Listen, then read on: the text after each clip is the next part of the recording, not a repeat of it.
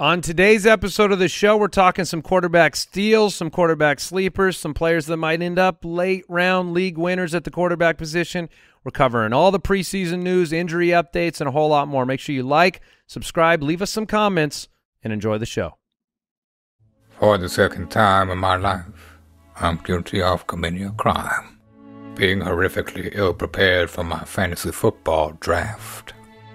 Cause I doubt my league mates minded my team finishing 3-10, earning the ridicule of not just my friends and family, but of every man, woman, and child I've ever encountered. But this season, I find I'm so excited I can barely sit still or hold a thought in my head. I think it's the excitement only a future #FootClan champion can feel. A future champ at the start of a long journey, whose conclusion is dispersing a wide range of insults upon my league mates. Things like, "You're one pathetic loser," or "You must be a major disappointment to your parents," or my personal favorite, "You suck, buttface." You know who's going to be the toilet bowl champion this year? Not me. Not me. To join me on this journey, head to www.ultimatedraftkit.com. I hope to see you there.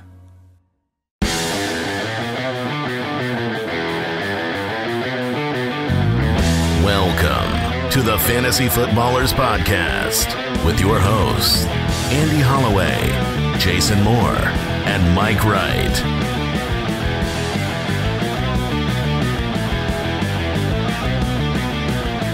Oh,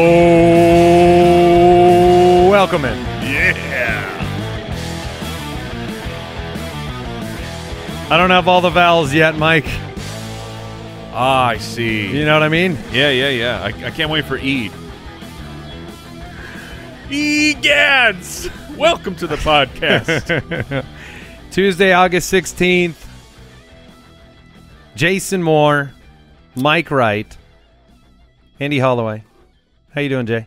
I'm doing great, man. This week is an exciting week. This is like, I feel that fantasy football is really coming in full force. You've got preseason games sandwiching us right now. We had them already. We got them this coming weekend. Love a good sandwich. You have fantasy football drafts happening. I know people who have had real home leagues already start. This weekend we'll have a ton, and as the next 2 weekends go, I mean, this is the time. The time is nigh.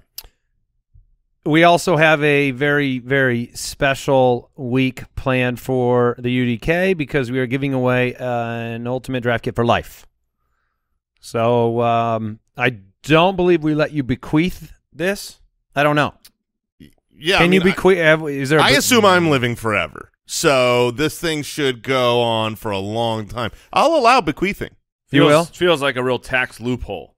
To bequeath? Yeah, I feel like the government will probably come in and shut that down. Value too great. Too great. Yeah, I mean, I don't know what your future bequeath situation will be, but we are giving away an Ultimate Draft Kit for life, a Deebo Samuel jersey that is signed by Deebo himself. Very manly signature. And Stephon Diggs, a signed mini helmet. It's just like the imprint of a hammer. Is that what Deebo. manly? Yeah. That's what makes it manly? Mm-hmm. Okay. You can order the UDK. Here's how you enter, by the way, to win the Ultimate Draft Kit for life. Order the 2022 Ultimate Draft Kit by Friday at 6:30 p.m. Eastern. Why that time? Well, that's because we are going live with a special fantasy football live stream. We'll be answering questions, and at the end of that live stream, we will give away the Ultimate Draft Kit for life this Friday. So if you have purchased it in the past, you're entered automatically. If you have not yet got it, get it by Friday. Prepare yourself for your draft. It has all of our in-depth player projections for every single relevant fantasy player. All three of us have done those. We update them regularly. This is not a dead pre-printed magazine when players were in completely different situations. This is living and breathing and has sleepers, breakouts, busts, and values that we've updated. We just did our dynasty rankings yesterday, updated those in the UDK. There's 100 player profile videos. There's a ton of tools and resources to use, and like I said, the winner will be announced on Friday on a live stream. So ultimatedraftkit.com for that. Jason, this quick question seems tied into you. So yeah, it's a good one. Which more are you most likely to draft at their current average draft position? Let me read them out for you. DJ Moore, 4th round pick, late 4th. Elijah Moore, 8th round pick. Sky Moore, 10th round pick. Rondale Moore, 12th round pick. Or you could go with Jason Moore, who is undrafted. Are you still on the Chargers? I would need to look that up. I should talk you should to have my said agent. that. As you say, that's for my agent to handle if I'm on a team. I don't remember if I made that roster right now. I don't worry about such details. Yeah, I just go out and play ball, man. I'm here to play ball. I like this question because I'm not sure that any of them are bad picks at their draft position. I actually think all four, late 4th DJ Moore feels like the floor. Elijah. Elijah. I love Michael Keaton. Elijah Moore has been balling out. I think he is so talented. What he showed on the field last year was outrageously good. He was one of those players you wanted to remember going out into the next year. Like, he's so good. But it is tough. Corey Davis was out during some of that time that he was great, and then they drafted Garrett Wilson. It's so hard. But the camp reports have said that he is the star, that he is the main guy of this receiving core so far this offseason. And in the 8th round, I really love it. The issue is the situation here where you already had a Zach Wilson problem, and now we make jokes. I make jokes, oh, maybe this will be good for Elijah Moore because Zach Wilson is, we're going to find out more about his specific knee injury today. It's not good. But it's not good. It's not good. There's a reason Joe Flacco doesn't have a team and Mike White wasn't drafted in the 1st round. So he does scare me there. I do think it's worth taking him at the 803. But to answer the question, who am I most likely to draft at ADP? It's DJ Moore. That's mine too. I've had him quite a bit when he falls around that 4-5 turn. It's hard to pass him up, a guy who's had 1,150 yards 3 straight years, and the only issue is touchdowns. And he's had a guy throwing him the ball that does not know how to throw touchdowns. So you can't just blame the wide receiver when the actual quarterback throws 2% of his passes as touchdowns.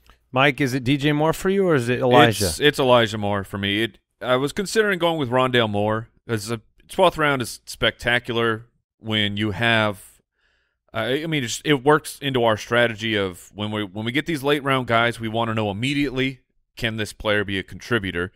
And we will know very quickly, is Rondale Moore the offseason hype that he is getting of he's going to be fully utilized, unleashed Rondale Moore this year. Is he going to be any taller? What does that look like? Not really sure yet, but he's going to be on the field a ton for those first 6 weeks with DeAndre Hopkins suspended.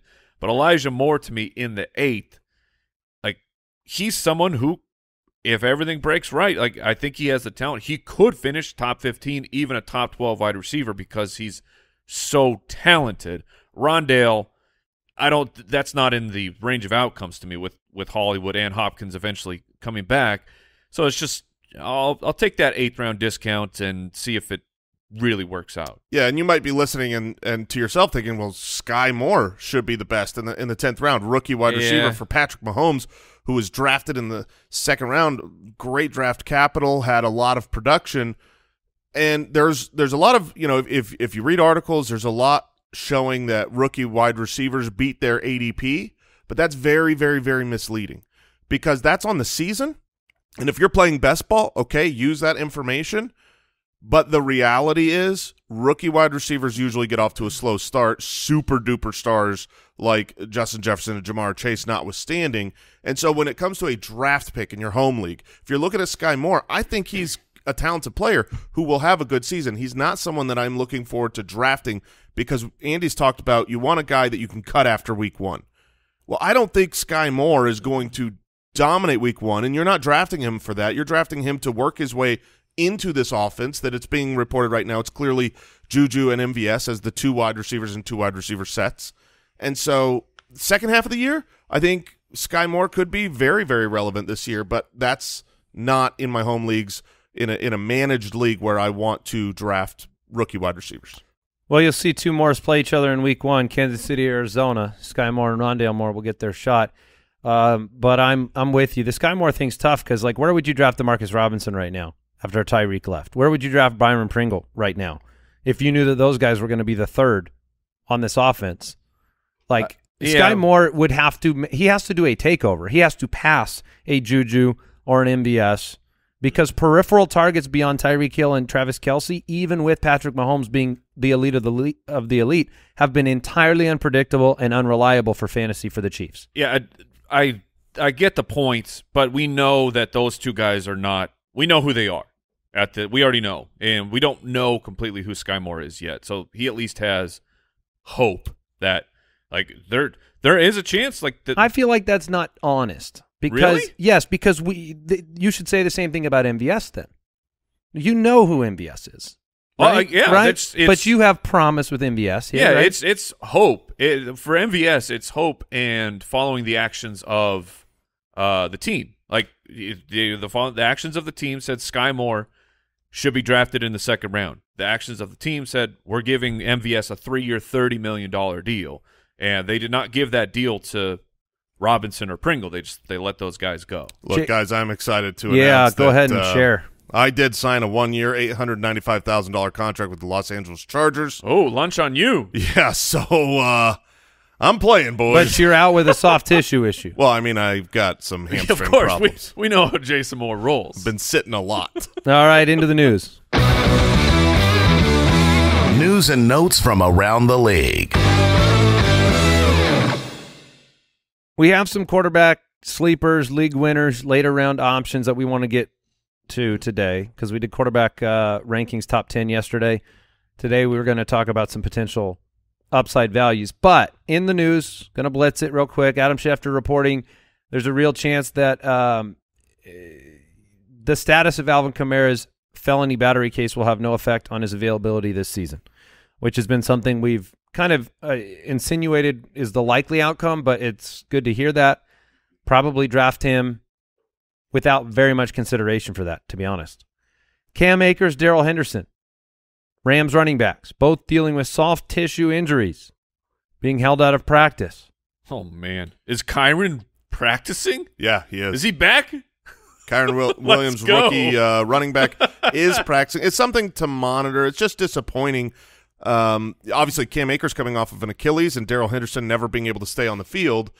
But it does show that this team has 2 running backs that can have problems with their health. And so I can't imagine a world where Cam Akers just is the 3-down back, and I feel like they really need to spell each other to keep each other on the field. Yeah, I mean, Darrell Henderson last year missed a couple of weeks with injuries. It's been an issue, those soft tissues.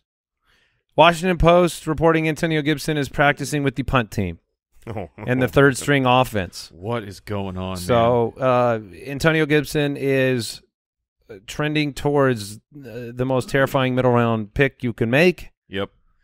It's one of those things where you can't – I mean, it's a good example, right? You can't just put it in a vacuum and say, Antonio Gibson, look at your previous year's fantasy finishes, and it's over. You have to see the context, and he's practicing with the punt team where Brian Robinson used to be. Yeah, they like running back in as one of the blockers in the slot because it mirrors pass protection. And Brian Robinson Jr., their rookie they drafted this year, was in that role, and now today it was Antonio Gibson. So maybe he's just not good at it. And Brian Robinson was just terrible, and they're like, Gibson, you're so good. We need a superstar. Yeah, like they did with Barry Sanders and Walter Payton and all of those stars. Well, those guys, I don't know if you know this, they're terrible on special teams. Yeah. Ramondre Stevenson practicing in the James White role in the Patriots offense. There's a lot of so dumb. There's a lot of optimism around Stevenson in general, which I think is fair and warranted. Pierre Strong has struggled. Their rookie running back, Damian Harris, is on an expiring contract. So Ramondre, independent of this report, was interesting. But he's a good pass catcher, and so far the stats that have been shared from training camp have had a lot of passes going to the running backs, which is rare. But the thing that I think is dumb is just calling it the James White role. Like, James White's not there, Tom Brady's not there, Josh McDaniels isn't there. They're installing a new run. This is a totally different offense. I mean, just because you throw it to a running back doesn't make it a James White role. So that is just silly to me. Yeah, I remember people stepping into the Darren Sproles role before. Yeah. Except for you need Darren Sproles for that role. Mm-hmm. Melvin Gordon returned to practice on Monday. That foot contusion is fine. I found it very funny that, in the world of Twitter reporting, somebody posted a picture of Melvin Gordon with a, quote, foot pad on, and he's practicing with a foot pad because of the foot contusion, and Melvin Gordon himself, who is a known Twitter replier. Oh, yeah, look, ladies and gentlemen. He jumped in and said, that's my cell phone in my sock. And then once you said that, and you look at the picture, it's like super clear that he's just got his cell phone in his sock. And I mean, could you imagine if you were the reporter? Just body bagged. It's got to feel real bad. But this is a good reminder. If you are ever going to tweet about Melvin Gordon and you don't want that heat, you don't write out his full name, because this dude, he's got a team of people. This dude searches his name up on Twitter and sees what people are saying about him. Yeah, you don't need to tag him. No. If you use that name, he will see it. So use MG. We'll know what you mean. Cliff Kingsbury, I know, Jason, you were looking into this yesterday. Hollywood Brown, Kyler Murray, they were practicing. Yay! So you said you wanted to see that. Yeah, I mean, if Hollywood continued to miss, the rest of the training camp with his soft tissue issues, I would have been moving him significantly down the board, even if they say he's ready to go. But he is back at camp. He's practicing. That is fantastic, and I think he's a great value right now. And if you want to see the video of them practicing together, and you look it up, it'll just look like the Falcons are practicing, just so you know. It's really true. Because the Cardinals have got the black helmets on with the red jerseys, and it's weird, man. Let's talk quarterbacks. Quarterbacks. All right, yesterday we covered the top 10. If you want to hear us discuss these players, go ahead and click on that episode. Josh Allen at number 1. Justin Herbert at 2, Kyler Murray at 3, Jalen Hurts at 4, Lamar Jackson at 5, Mahomes at 6, Brady 7, Russell Wilson 8, Burrow 9, Trey Lance came in at 10. Again, I'm going to repeat this because we saw a lot of comments on it. That was 4-point per touchdown leagues. That's what the rankings were. If you want to see, if you play in a 6-point per touchdown league, it does change the rankings a lot. They're pretty different. And one of the reasons to play in a 6-point per touchdown league is to mitigate the weight of rushing quarterback value to some degree. It's not enough to satisfy my cohorts, but it does mitigate that and put more weight into players like Stafford and Burrow and pocket passers. Yeah, I mean, think about it this way, where if Trey Lance runs for 40 yards, that's a passing touchdown. And so it does change things a lot. You get the bonus for the rushing touchdown and a passing touchdown. Just compare it to rushing yards, it doesn't stack up. So on today's episode, we're going to look at 5 more quarterbacks, 11 through 15. We're also going to discuss players that have juicy opening schedules, streaming candidates. A lot of the time during the season, if you haven't been with us, we bring you a streaming quarterback option each and every week that you can plug and play into your lineup because, we're not saying don't go draft a quarterback. We're saying be careful of what you trade in draft capital for a quarterback because there are a lot of very valuable players available at the positions where a Justin Herbert, a Kyler Murray are being drafted. And then we'll talk about some other maybe later round and some super flex thoughts. It feels like if you finish outside the top 10, you're playing 10, 12-man leagues, maybe that's a slap in the face, but over the last 5 years, quarterbacks that finish between 11 and 20 at the position, they average 5 weeks as a top 12 quarterback. So those are your streaming weeks, right? Yeah, they are very, very usable. There's always a stat that at the end of the year, over 40 quarterbacks end up with You want to know what the number was last year? Oh, yeah, I don't know it. It's a record. Oh, so is it in the 50s? 49. Okay, goodness. But you were saying 49 finish with a top 12 performance. Exactly. I mean, there's 32 teams and 49 quarterbacks had a quarterback 1 week in fantasy football. There's another reason why late round quarterback works, streaming the position works. And these guys we're going to talk about today are going to be the obvious common streamers. Obviously, to get to 49, you're going to have some injuries, some backups that come in. But the guys today are who you can really plug and play in a great matchup, whether you're playing DFS or your home leagues. And some have real explosive upside. Here's some names that finished top 5 in the last month of last year. Taysom Hill, Zach Wilson, Davis Mills, Cam Newton, Tyler Huntley. Yeah, baby. Who, by the way, Tyler Huntley, again, looked great in preseason because the Ravens, they cannot be beat in the preseason. 21 consecutive preseason wins. Cam Newton in the last month of last year and that's was top a top 5 fantasy quarterback on a week. Wow, I do not remember that. I don't remember that either. That's insane. Yeah. So at 11 on our consensus 4-point quarterback rankings comes Dak Prescott. I have him at 10, Mike at 10, Jason at 13. He's being drafted as the quarterback 8, so we're a little bit below ADP. At least I can speak for myself with my ranking of Dak Prescott. It really has nothing to do with Dak. It's just the way the numbers ended up. I think Dak, much like Lamar, will figure things out with a changing receiving core. I just must have liked other quarterbacks slightly more in terms of total stats. But last year, almost 4,500 yards, 37 touchdowns, 10 interceptions. Only ran for 1 touchdown. That's low for what he normally does on his career.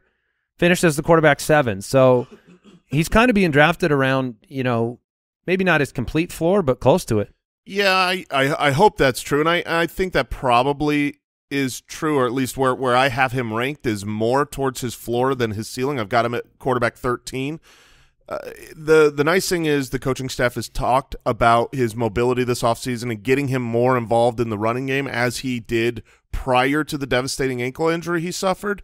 And that's a huge part of his fantasy success because if it's just passing, if that's all that we're going to rely on, well, no Michael Gallup to start the year, no Amari Cooper, you just don't have the same weapons to be great for fantasy. And I think that this is an offense that will be very good. So I trust Dak to get it done. Quarterback 13 isn't a terrible ranking, but he's not someone that I've been excited about because I do think his ceiling is capped unless he ends up with 6, 7, 8 rushing touchdowns, which obviously he's had several years of 6 rushing touchdowns. It's in the realm of possibility. He just doesn't excite me as much as a lot of the other quarterbacks around him.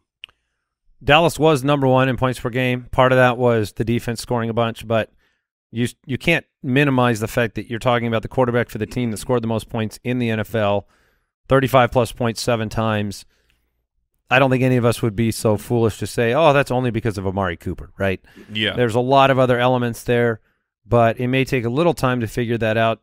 Dr. Schultz himself, his tight end, one of the stability pieces that's still there, so should be really involved.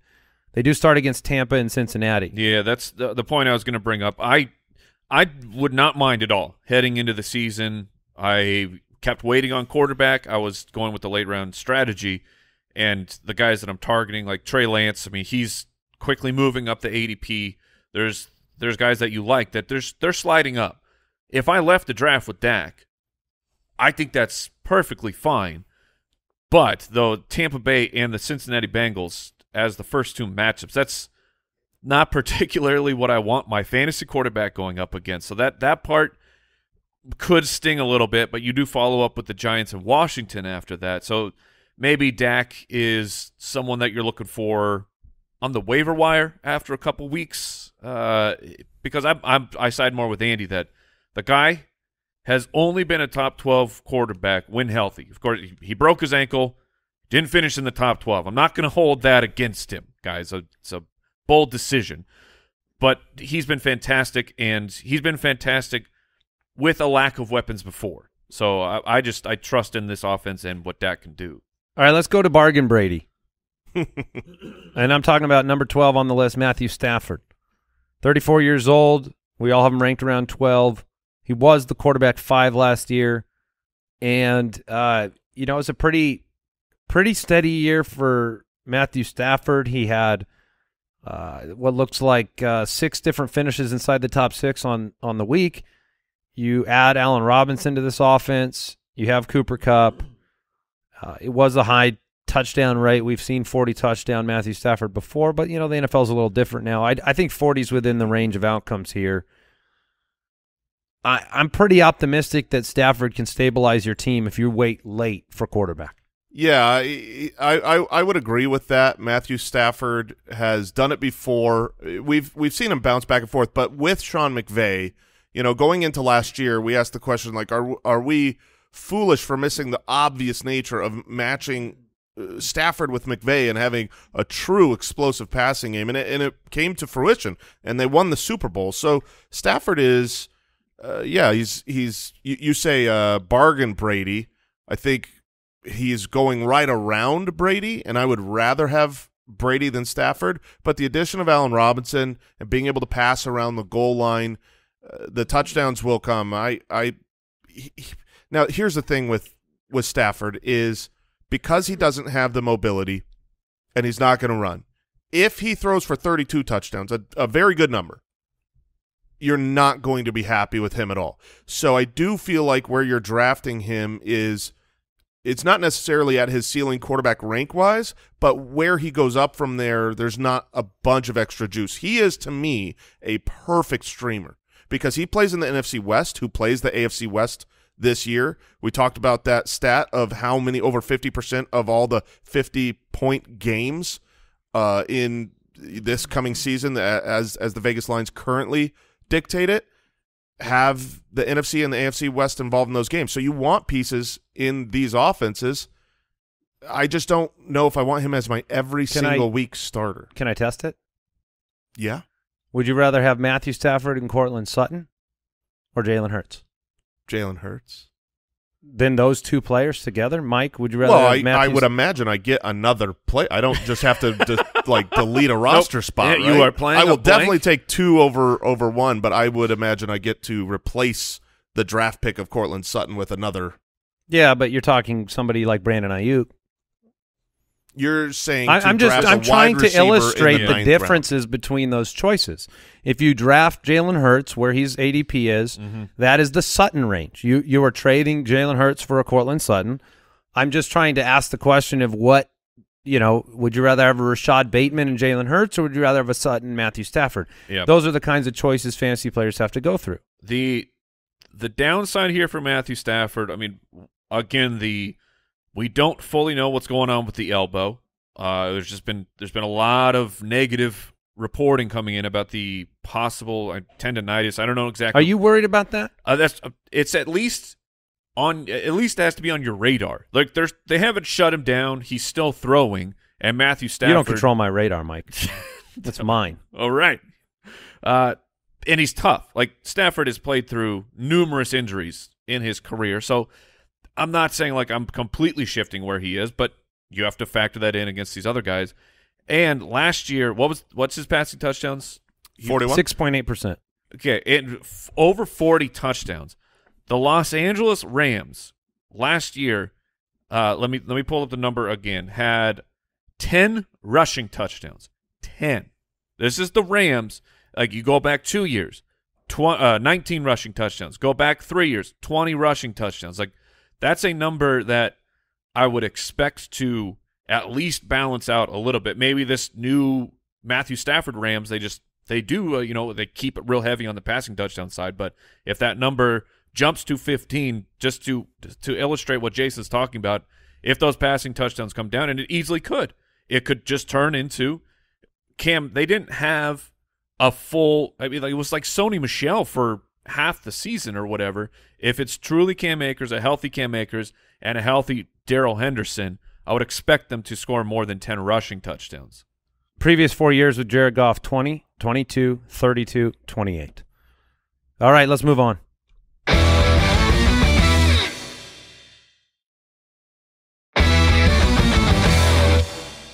Let's talk about Bargain Stafford. Yeah, I'm seeing names here. These really 11 through 15 are a bunch of non-running, pocket passing, touchdown dependent. Upside is there, but you have to, you have to paint the picture of it going the right way, but they're all in that category because they don't run the football. Kirk Cousins at 13, bargain Stafford, who's bargain Brady. I like Cousins a lot. There have been some Jason, maybe plug your ears. There have been some very, very positive Adam Thielen reports of late. Looking like vintage 2016 to 2018 Adam Thielen. Oh, that's not possible. You also have his health is all that matters. I'm telling you right now, his health is all that matters because when he's on the field, he finds a way to dunk on every analyst that has ever doubted him, including last year. Now, he may have dunked through how'd you score that many touchdowns, but all the optimism and all the things we like about Kevin O'Connell, the offense being more pass-heavy, Justin Jefferson being a game breaker that's going to be double covered on every play, there is a story here where Adam Thielen ends up being a big value. And again, this is just to say Cousins has multiple weapons. He has been a very steady quarterback. And, is this one of those situations where like, well, we should have seen 40 touchdowns coming from Cousins? Yeah, Cousins is a great value this year. He's not the type of quarterback that is going to electrify and give you, 5 number 1 overall fantasy finishes. But if you want to bypass on the Kyler and Jalen Hurts, get the Cortland Sutton and go with a later quarterback, to me, that's Kirk Cousins. The difference between Kirk Cousins and Matthew Stafford this year I don't see as drastic. They both, and I look at a quarterback going ahead of Kirk Cousins in Derek Carr. Derek Carr gets a new weapon, and they're like, oh, maybe he'll throw for, 4,300 yards, and now he'll get up into the 30s for his touchdowns. It's like that's what Kirk Cousins done the last 2 years, and now Kirk Cousins goes away from the defensive-minded head coach, and they get an offensive guy in there who's going to run more 3 wide receiver sets, throw the ball more, and they have a worse defense, and a much worse defense than the Rams. And his baseline, the last couple of years has been 4,233, 4,235. Yeah, since Jefferson got there. So I really, really like targeting Kirk Cousins much later if you don't get one of the top guys. Mike, talk to me about Aaron Rodgers, who comes in at 14. That feels bad. Yes. Yeah, this doesn't feel right at all. No. Again, 4-point per touchdown rankings. Rodgers is a touchdown thrower, and so 6-point per passing touchdown makes a big difference in where he ends up. He was also the quarterback 6 last year. Got paid $150 million. I know that losing Devontae Adams is going to impact him, but at least statistically it hasn't been a big impact when he's had to rotate through receivers. He's lost Jordy, he's lost Cobb, he's lost a number of meaningful players over the years, and there is some promise here, right? Alan Lazard is there, Romeo Doubs, Christian Watson will eventually be back, even if no one wants to touch him right now.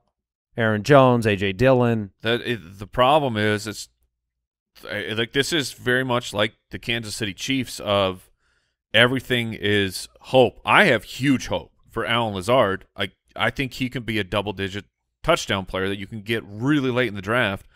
But for looking at just the numbers for Aaron Rodgers, yeah, he almost always figures it out, but we have those couple years of 2018 and 2019 where he threw 25 touchdowns and 26 touchdowns because his touchdown rate plummeted for him down into the league average and slightly below the league average. So that, having said that, even those years he was the quarterback 7 and quarterback 10. So where we have him it feels really bad and really low where we have him, but this is just where our projections put him. It's really scary to bet on a completely unknown set of wide receivers. Mahomes at least has Travis Kelce, where we know that connection's fantastic.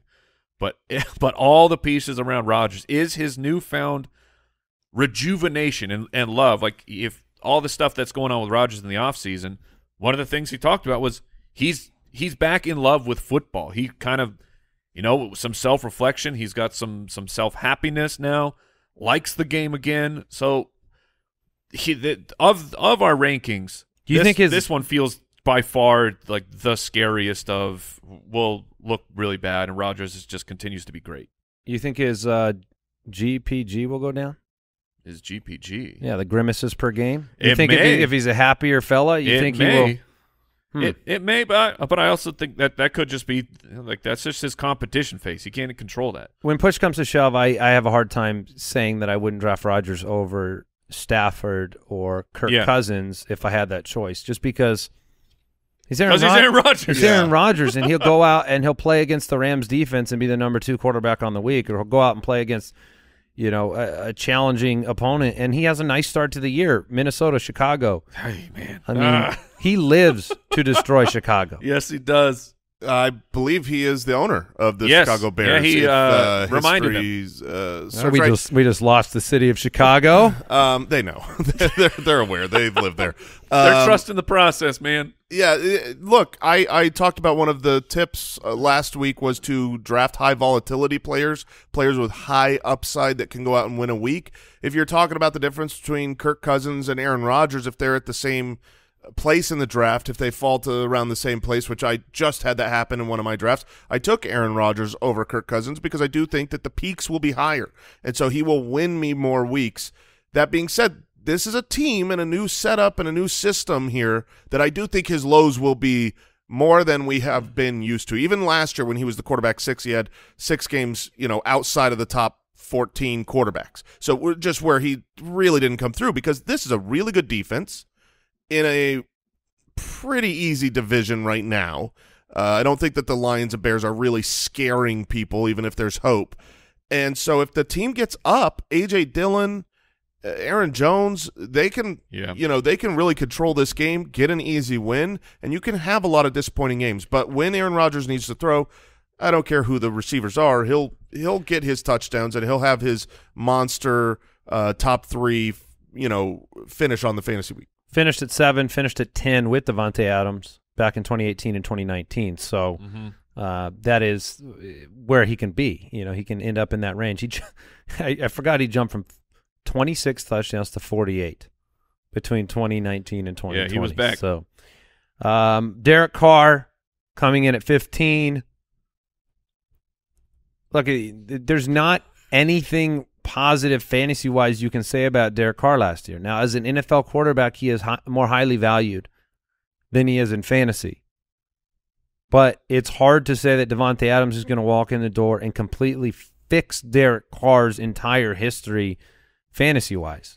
His highest finish on any week last year was 7 for a single week. That's with 4,800 yards passing. And that was QB7 with 19 points. Yeah, that's a bad week. He wasn't even, if you look at if you go to the website, thefantasyfootballers.com, we rank consistency on the player profiles. Derek Carr's consistency was 41.2%. That is the percent of games in which he exceeded 21 points. That's just considered a decent benchmark for the quarterback position. So 4 out of 10 games, you got decency from Derek Carr, and that's the reality. That's not an insult to Derek Carr, the player. That's just an indictment on his fantasy value, and I don't think Adams can fix all of that. No, he can't. He's going to make Derek Carr better, but we've got 8 seasons of Derek Carr being a quarterback, and he's had good he had Amari Cooper and Michael Crabtree, and he's had good weapons before. He has never once finished as a quarterback 1 on the season in 4-point per passing touchdown leagues.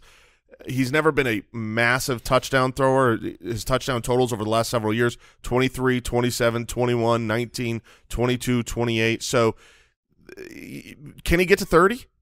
Sure, yeah, in this division. Why not? Absolutely. You know what, Carr? You get to 30 this year. I just declared it. You're allowed. But, Kirk's going to be at 30 for sure. Stafford's going to be at 30 for sure. It's funny because Rodgers is going to be 30 for, Yeah, Stafford has Cooper Kupp. Kirk Cousins has Justin Jefferson. Those are at least equal weapons compared to Davante Adams. So that's just the reality. That's why we have him ranked at 15, 4-point leagues. Other players, out of the 5 that we mentioned today, let's start here. Dak, Stafford, Cousins, Rodgers, Carr. Are any of those – who's got the highest odds of finishing in the top 8? Aaron Rodgers. Aaron Rodgers? Just I would say Rodgers probably. Yeah, Okay. it does feel that way. I mean, him or Dak. Outside of the top 15 quarterbacks, our next 5, Daniel Jones, Tua Tagovailoa, Trevor Lawrence, Matt Ryan, Mac Jones. Yeah, you're not really. There's two guys there that I'm interested in, and it's Tua and Trevor Lawrence because there are situations that have changed where you can make the narrative that they will step up. Now, Tua, we've seen a lot more of. He has much, much, much better weapons. When you've got Jalen Waddle and Tyreek Hill, those players can do a lot for you, but he doesn't run the ball, so you're going to have some of the Joe Burrow stuff where even though your weapons are great, you might not be great for fantasy. The one that I'm How'd you like to play New England, Baltimore, Buffalo, Cincinnati for Tua's I would not like that start. opening schedule? no, thank you. But the quarterback that I'm most interested in that's kind of the later guys is Trevor Lawrence, who when I exited last season I had left for dead. I gave no room for improvement because he just looked so inaccurate. He did not show me a lot of flashes.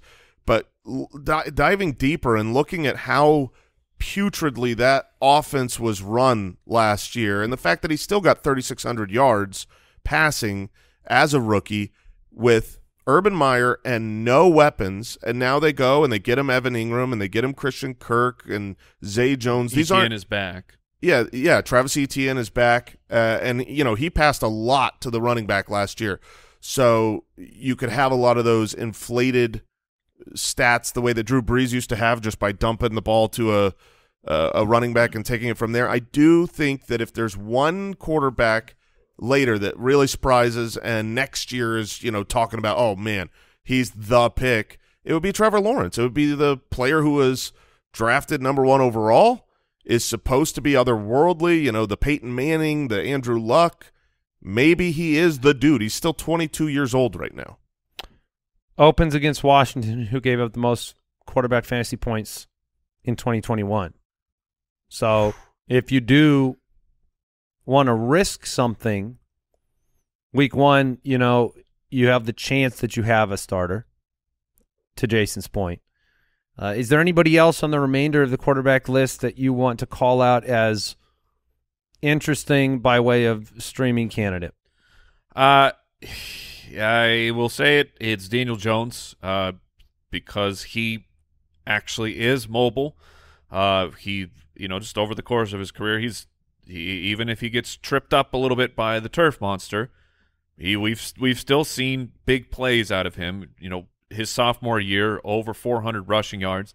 That's not elite, but we're not talking about elite fantasy quarterbacks right now. If they can figure it out in New York with the new Dable system, then Daniel Jones will have weeks where you are very happy to stream him against a bad fantasy, a bad defense.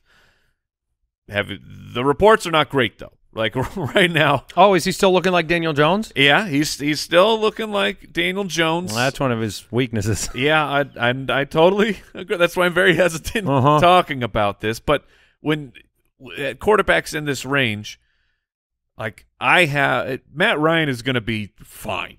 He will be just so right in that sweet spot of QB 12 to 15-ish, where you're like, I didn't lose because of Matt Ryan, but he certainly. I don't think he helped me win, and I would say that's how I feel exactly. You probably about lost because he didn't help you win. Okay, and the guys in this range, that's how I feel. That's how I feel about Mac Jones as well. Like, I don't think that he's fine. He's a good quarterback.